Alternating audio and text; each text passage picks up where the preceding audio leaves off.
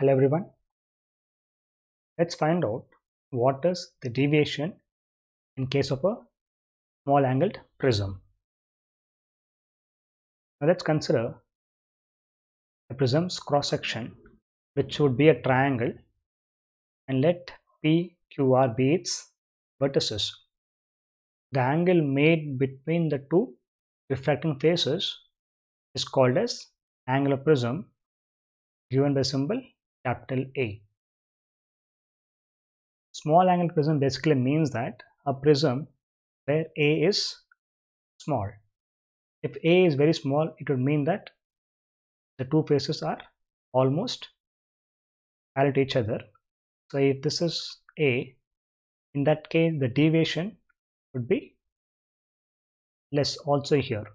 So if A is small, then even D becomes small. So that is called as small angled prism.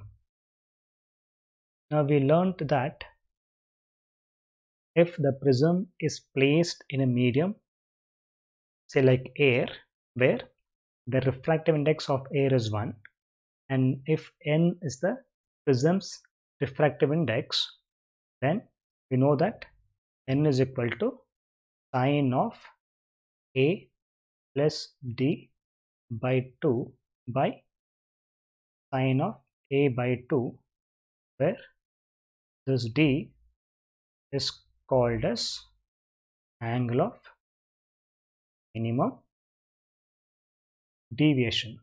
So if A is small for small angled prism, that would mean that even D also is small. Since A and D are small, if we add them and divide by 2, in that case, then even A plus D also would be small. Therefore, we know that for small angles, sine theta is almost same as theta only. Therefore, this n becomes n is equal to sine of A plus D by 2. Since A and D is small, this just becomes A plus D by 2 by A by 2.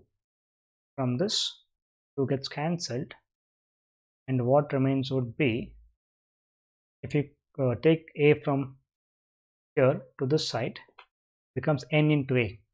So n into A is equal to A plus D. We bring A this side, then D is equal to NA minus A. It becomes n minus 1 into A. So deviation, or the angle of minimum deviation, is equal to n minus 1 into A for a small angle prism.